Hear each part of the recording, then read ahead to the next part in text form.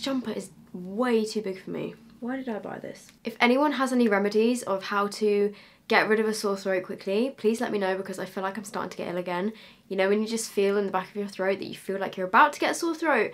I don't have time for that right now, so if you have any remedies, let me know. I've been drinking a crap ton of water. Like, I've drunk all of this in maybe the space of 2 hours. I don't normally drink throughout the day, so I'm really trying. Also, shout out to Chloe, who gave me this water bottle at Sun in the City. Hi guys, welcome back to my channel. So in today's video, I thought I would do an updated everyday makeup routine. I'm also going to be including a little bit of skincare in here as well. Well, I mean by skincare, I mean my SPF that I use and my primer, but quite a few of you guys have requested that I do an updated one of these videos, because I'm pretty sure the last one I did was around 8 or 9 months ago. I am not the type of person that wears eyeshadow and lashes and liner every single day. It's a pretty simple everyday makeup routine.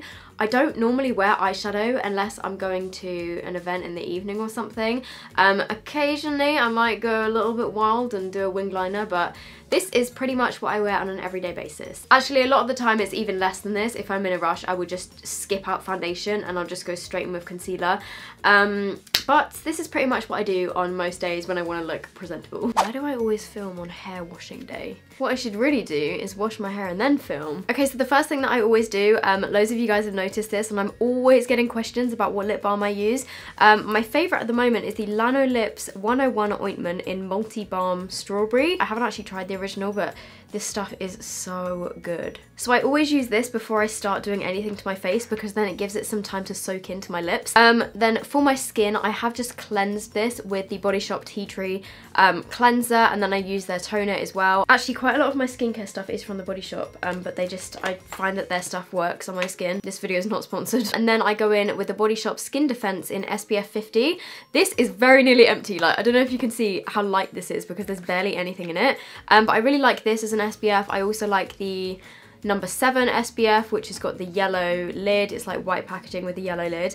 But I always just make sure that I wear SPF because I don't want to get any more wrinkly than I already am. And yes, even in the winter, I wear SPF. Like, it's like my religion. I don't ever not wear SPF unless I'm just going out in the evening. And I bring this down my neck as well. If I'm in a rush, I can do this in about 10-15 minutes. Okay, then speaking on primers, I actually switch these up so often because I have quite a few. On this sort of regular daily basis, I will use one of these three. I have the Ofra Cool as a Cucumber primer, which I really like. That one's on the floor. I've also been using recently the Body Shop Tea Tree Pore Minimizer because for some reason I've been getting these tiny little breakouts on my forehead. To be honest, most of them have gone now, but you can see like a tiny bit of scarring, but my forehead is pretty smooth, but I don't know why. I never normally break out on my forehead unless it's like hormonal, but for some reason I've been breaking out recently a little bit. So I've been using this. Another one that I like on the daily is the NYX Honey Dew Me Up primer. The reason I like these ones is because they're all not quite as heavy. Whereas if I want my makeup to last all day and I know that I've got a really long day and I want my makeup to like stick to my face, I will use either of these. This is the Benefit Professional or the Revolution Pro Pore Primer. The reason I don't use these every single day is because I do find that when I use these super mattifying pore filling primers every day, then I do start to get a bit of texture on my skin and they do break me out a little bit. No matter how much I cleanse my skin afterwards, I've just kind of noticed that pattern that if I use these all the time, like every single day, then it does start to like break me out a little bit. But I do really like these, and I use these if I've got like a long day or an event or something. The NYX one is definitely the most moisturizing, but I think I'm just going to use this today because, I don't know, I like it. It's very stringy though, can you see this? This NYX one is probably like the least, what am I trying to say here? The NYX one is probably the least long lasting. Does that make sense? This one is probably better if you have, well, any sort of skin type, because I have oily skin and I still use it, but if I want my makeup to last a bit longer, then I use one of the others. And the sponge I've been really liking at the moment is the Ofra one. I think I've mentioned this in videos recently. Oh yeah, I think I put it in my favorites video, but my favorite makeup sponges are this one. I really like the LA Girl ones that come in a double pack on Beauty Bay. I like the Real Techniques sponge. What else do I like? I think there was one by BH Cosmetics that I used to really like. I like the Sport FX one. There's quite a few different sponges I like, but at the moment I'm just using this Ofra one. And then for my foundation, no surprises here, I'm using the Maybelline Superstay 24 Hour Full Coverage Foundation. I have the shade 03 True Ivory. This is full coverage, so it's quite heavy for every day. I know that not everyone likes to wear this much makeup every day, but I'm just that bitch, so. So I just put one pump of this on my face, but then I do have quite a small head. And then I'm just blending this in. This foundation is just like my ride or die. I always come back to it, even when I try other stuff. I'm just like, no, I can't get rid of this Maybelline one. I've been through like 3 bottles of this stuff, which is quite a lot. And the best part is I think it's like £10. I know that not everyone likes this foundation, but for me, it just works so nicely. Okay, then for concealer, I'm not gonna lie, my ride or die concealer is the Tarte Shape Tape.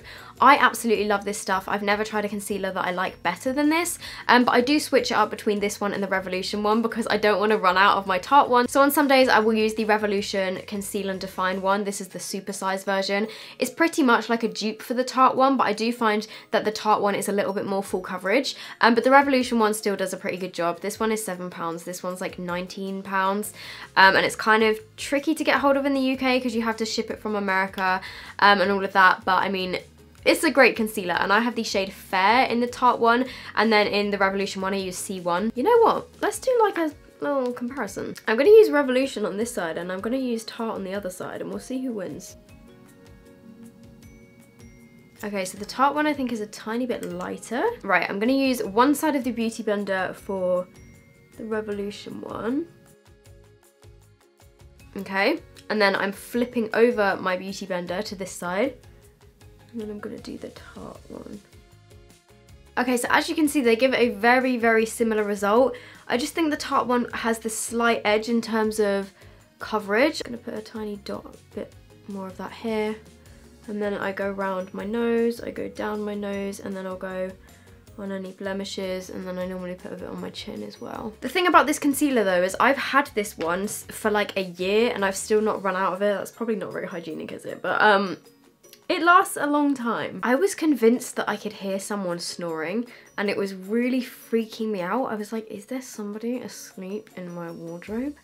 Then I realised that it is my cat behind me on my bed, and I hadn't even noticed that he was there, so kind of relieved that there's not like a serial killer in my wardrobe. Does anyone else's mind just go there when you like hear a noise? As soon as I hear a noise, I'm like, that's it, I'm dying today, like, it's over. I wish you guys could see my dreams because they are not a fun place to be. For powder, again, I have quite a few that I use and kind of like switch it up between. I was really liking the Primark one until I lost it. I think I might have left it at Emily's house. Either that or it's probably buried somewhere in my room. But recently I've been using this one, which is the L'Oreal True Match powder. I also really like the Soap & Glory One Heck of a Blot Primer. Powder. I keep this one in my handbag. I also keep this one in my handbag. I definitely keep too much in my handbag. This one is a lifesaver. This is the MAC Studio Fix powder. I use the shade NC10. I know that this is expensive, but it has coverage and I haven't found anything that has matched this, and also it's got a very, very handy compartment for keeping your leftover eyelashes when you're ripping them off on the train on the way home. If I have a spot that I can't cover with concealer, you know, just sometimes you get those stubborn ones that you can't cover, I just put a bit of this on it and it covers anything. And then also for loose powder at the moment, oh god, the phone's ringing. Also for loose powder, I've been liking this one, which is by a brand called Nabla. Another drugstore powder that I like that's a loose one is the Rimmel Match Perfection loose powder. I really just switch it up between any of these really. Let's go for the Soap & Glory one today. I haven't used this in a while. By the way, for my powder brush, I use this one a lot, which is the Iconic London one. It comes in their face set, I think. The Iconic London brushes are really nice. They do a really nice, huge powder brush, which I really like, but it's also quite relatively dense, so it really packs on the powder. Then the contour brush that I use, this is the one that I use in every single video pretty much, is the NYX 06, I believe this is called the Pro Fan Brush. I got this tip from Nikki Tutorials. She uses a fan brush to do her contour, but this is the densest fan brush, or the most dense, I don't know how you say that, but it is the best brush for contour because as you can see, it's super slim and it just fits in the cheekbone so nicely. I think this brush is about 12 or 14 pounds. Then I'm not gonna lie to you, for my contour, I've been using the Kevyn Aucoin one quite a lot, but this is completely unnecessary. I think I got this when I had a voucher on Beauty Bay, but this I have in the shade Light. It is a really good little contour powder, and it's really travel friendly because the packaging is so tiny. So I do end up using this a lot because I take it around with me a lot, but it's very expensive. So a dupe that I found for this is by Bleach London, and it's this one right here. It's the Contour Nuity powder in Bones 4. As you can see, they're not quite the same. The Bleach London one is a tiny bit darker, but they pretty much do the same sort of thing. I'm going to use the Kevyn Aucoin one today because it's what I've been using recently. I have had this for ages though, and it still hasn't even run out because you need the tiniest bit, but it's just such a good shade if you've got pale skin. I would never have bought this if I didn't have money off because it's just so ridiculously expensive, but now that I have tried it, it is really nice, and you do need the smallest amount, so there we go. Then for my bronzer brushes, I kind of used both of these, which are both from the Iconic London face set. I've got 2 different sets by them. These really need a wash. They're kind of gross looking, aren't they? I do need some recommendations for other bronzer brushes though, because I don't know, I feel like maybe I should use one that's a bit less dense. I did try using this NYX one, but I think it's a bit too big for my face. For bronzer at the moment, I've absolutely been loving this one by MAC, which I mentioned in my favourites. It's the Extra Dimension Bronzing Powder in Golden Rinse. It looks like this on the inside. It looks dark and scary, but it actually comes out so sheer. And what I like about this is it's got a tiny bit of sheen to it. Like, look, you can barely even see it on my hand. It comes out like so light. And I also love the bronzer by MAC, which is in this palette, which is their Shiny Pretty Things Face Compact in Fair. And then in terms of drugstore, I've also been using this one quite a bit recently, which is the L'Oreal Glam Bronze in Blonde. I know that it's kind of annoying that a few of the things that I've been using on my face are high end, but just giving you guys my honest recommendations. Like, this bronzer is so nice. And the drugstore ones that I've mentioned as well are still also really nice, so hopefully that can kind of offer you guys some alternatives. I mostly just go for a very light dusting of blush. I really love the Milani Luminoso blush, which is such like a popular one, but it's really nice. I pretty much just pick up a blush out of my drawer and don't really think about it too much. And for blush, I know it's kind of bad, but I use the same brush as my bronzer because I feel like it kind of blends it together a bit more. It's just a really nice, subtle, pinky peach colour. Then for highlighter, the best brush in the world, oops, this one's a bit squished, I have quite a few of these, is the Zoeva Luxe Powder Fusion Brush 134. I've tried so many highlighter brushes, always come back to this one. It is the perfect shape for my face. I love this. And then for my nose, I just kind of use this, I mean, this one is by My Kit Co. And it's the 0.3 Fluffy Concealer Brush. I just use this for my nose because I like to use a smaller brush, but to be honest, you could use any eyeshadow brush to do your nose. I've still been loving my own highlighter palette with Revolution, which I mean is kind of a relief because it would suck if I didn't like it, but this is genuinely what I use most days of my life. What I've really been liking doing recently is mixing this one and this one, because this one's a bit too dark, this one's a bit too purple, but if you mix them, it kind of gives this silvery sort of glow. You'll see what I mean. Yeah, like, can you guys see? It doesn't come out purple, but it doesn't come out gold. It's just a really nice in between. But as you can see, this one is clearly my favorite shade.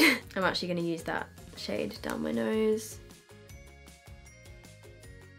And then I always do my highlighter before my brows so that I can just be super messy with it and like just kind of get it all over my brow bone without worrying about messing up my eyebrows. And then I always do a bit in the inner corners of my eye, just because I feel like it really brightens up your eyes. Then for my eyebrows, I don't know what I did before I discovered the Benefit eyebrow brush. It's worth the money. I can promise you that. It is the best eyebrow brush I've ever tried. It's just a hard eyebrow brush and it's so skinny and it doesn't lose its shape, so you can just really get a super defined brow with this, and it does have a spoolie on the other side. And then I just always keep going back to this Benefit Foolproof Brow Powder in 3. I only really use this shade. Sometimes I add a bit of this one, but I just find it's a good colour for me. I do switch up my brow products quite a lot on the daily, but weirdly, when I've tried this brow product with another brush, it doesn't work as well. It doesn't pick up as much product, but I find that the combination of this brush with this brow powder just works so nicely. And again, I've had this for months and it has made a dent in it. I don't know if you can see there, but I've still got so much product left. But some of my other favourite brow products are, I really like the NYX Micro Brow Pencil. I love the Benefit Gimme Brow. I really like the Obsession Brow Pomade in the shade Taupe. I just kind of use whatever I'm feeling like on that day, but if I want something that I just know is gonna work, then I always go for this one. I think this is an underrated product. I barely hear anyone talk about it, but it's the 3D Brow Tones. I have the shade, I think this is 2. Subtle Brow Enhancing Highlights. And when you take it out the tube, it is actually metallic. It's like a metallic light brown brow gel, but when you put it in your brows, it doesn't come out metallic.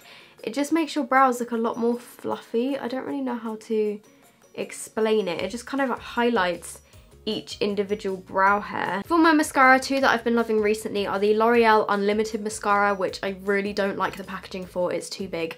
And then the other one that I've really been liking is the Mascara Revolution by Revolution. However, I think the bendy handle thing, before I was complaining that I thought it was a bit unnecessary, but somebody commented and made a very valid point that if you do have arthritis or if you have issues with your hands, then this could actually be pretty helpful, so sorry about my comment. I'm gonna use the Revolution one today. I will say this is a very thick mascara. She thick. It gives a lot of volume, as you're about to see. I mean, my natural eyelashes are pretty good anyway, but it can be a little bit clumpy, but to be honest, the volume on this is just insane. I mean, I don't really mind a clumpy mascara because I just pinch them out. And to get the clumps out, I kind of like go back over it downwards like this very briefly. Like, and I mean, I can't promise it will do this to your lashes because, like I said, my natural lashes are pretty good, but I really like it. I think it's about £8. I know that some people don't like to wear as much mascara as I do, but I really like having the emphasis on my eyes, and I know that some people think my lashes are a bit too spidery, but this is just personally how I like to wear them. I think they look pretty great, I'm not gonna lie. By the way, my jumper's from H&M, I forgot to mention. If I'm using a creamy lipstick, I will often go for the shade Cake or Syrup from my lipsticks with Revolution. This is what Syrup looks like, but if I want something that's gonna last all day, because these are like creamy, they will come off if you eat and drink stuff. Like, just being real with you guys, they will. They're a cream lipstick, but then, you know, they're very easy to just layer up and add more when you need to. They're only £4. But if I want a liquid lipstick that I know is going to last me the entire day and is super comfortable, my new favourite is the Jeffree Star liquid lipstick in Mannequin. In my previous everyday makeup routine, I think my favourite was Celebrity Skin, but I've recently discovered Mannequin, which is a bit lighter, and I just am obsessed with this liquid lipstick. I've mentioned this quite a few times before in my videos, but Jeffree's formula of his liquid lipsticks are my favourite liquid lipsticks of all time. They're super comfortable on your lips, they last a really nice amount of time, and they don't feel drying. I hate liquid lipsticks that feel like chalk on your lips. Okay, so this is my everyday makeup routine. Let me get a bit closer to show you guys. So this is what my makeup looks like the majority of the time when I'm leaving my house, if I have decided to make an effort that day, which is not all the time, but sometimes it happens. Just so you can get a little close-up of the brows, and you can kind of see what I mean, how it just, that brow gel really emphasizes all of your brow hairs. So this is me. I am now just going to find a quick question of the day. Tons of people are asking me if I can review James Charles's eyeshadow palette.